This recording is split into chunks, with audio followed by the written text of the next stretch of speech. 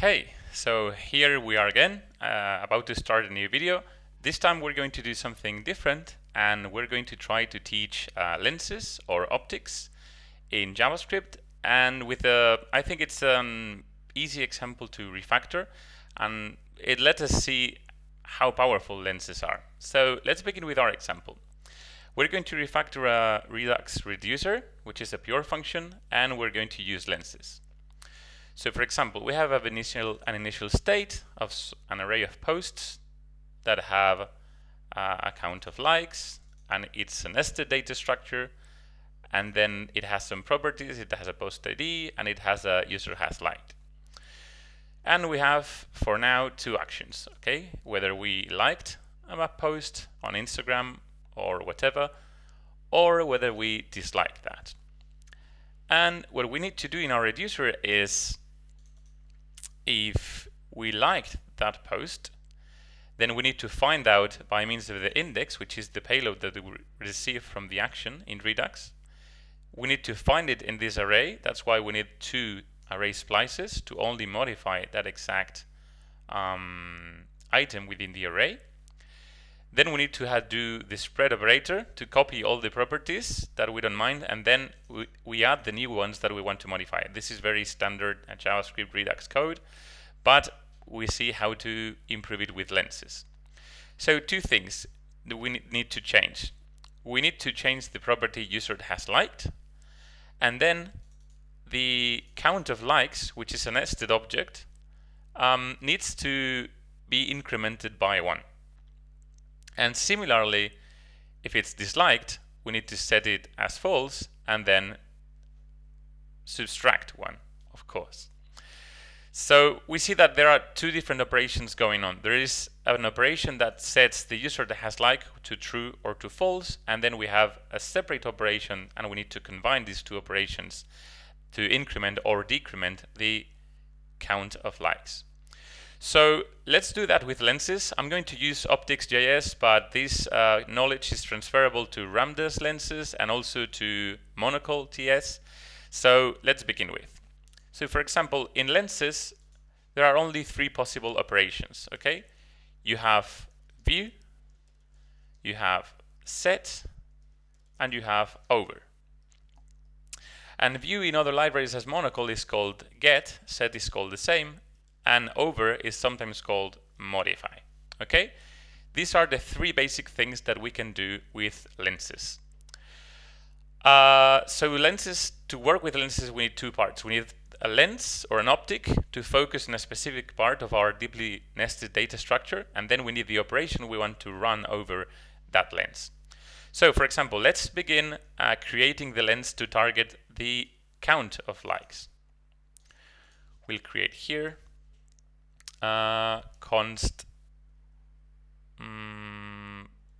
likes count lens, and it's going to be an optic, which is going to receive first the index because it needs to traverse this list of posts and find by the index.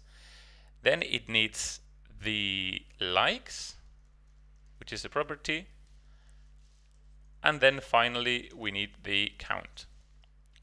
Okay, so we could use view to access and read the value in the state with this lenses count.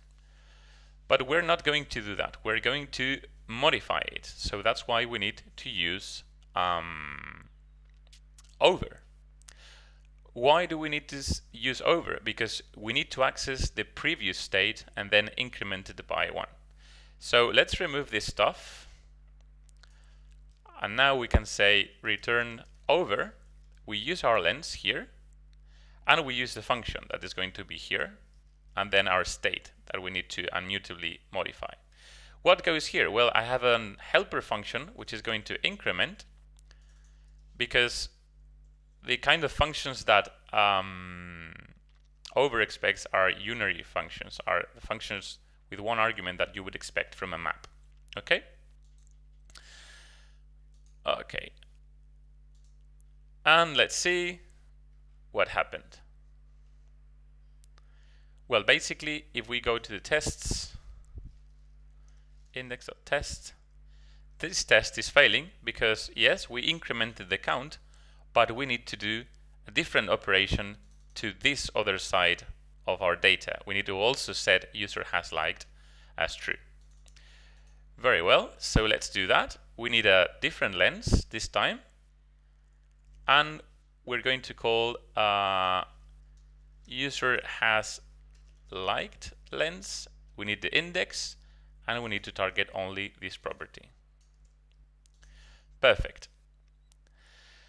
And what are we going to do? Well, let's do something funny. Const foo, and we need to run over again.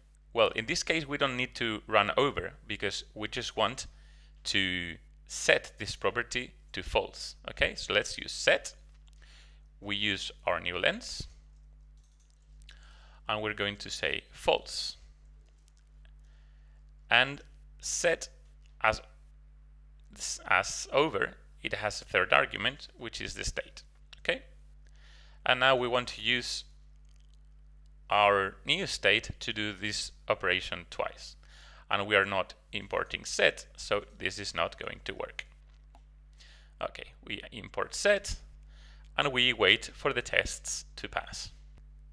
Ta-da! So the tests are now passing. So this code, these 2 lines of code, worked exactly the same as the ugliness of code that we had before.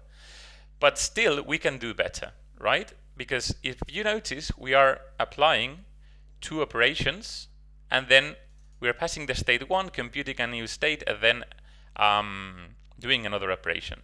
But we can reduce this because if we do not use the third parameter, if we partially apply this, because it's scarified, we can combine these 2 operations. So this means that we can remove this line and use our compose here, and then do the 2 operations in one go. So we are composing this setting operation with the over operation, and we are doing the 2 transformations to our state in one go. And as you see, the test is passing. So nice. What happens if we do the same, but for this other function, decrement? Well, it's going to be as easy as refactoring this, but saying that we want to decrement instead and setting the value to false. And the test passed. But you might have noticed that we have a negation function here. So why not, instead of using set, we can say maybe that we want to use our over function, and then if it was true, it's going to be false, the new value, and if it was false, it's going to be true. So we can use exactly the same function. And you see the tests are passing. So now we can extract this little bit, and we can say liked operation, and it can have its own lens, and now we can use it here, and we can avoid code duplication. And the test passed. So basically, this is lenses. If you compare to the code that we had before, it's way more readable, I think, because it's very declarative. What we need to do, we're using very nice, helpful functions that we can find, for example, in Lambda, or we can build our own. And for example, if you want to do Lambda, the only thing you need to change, instead of this optic that we use in Optics.js, you can use lens path. It's the same concept.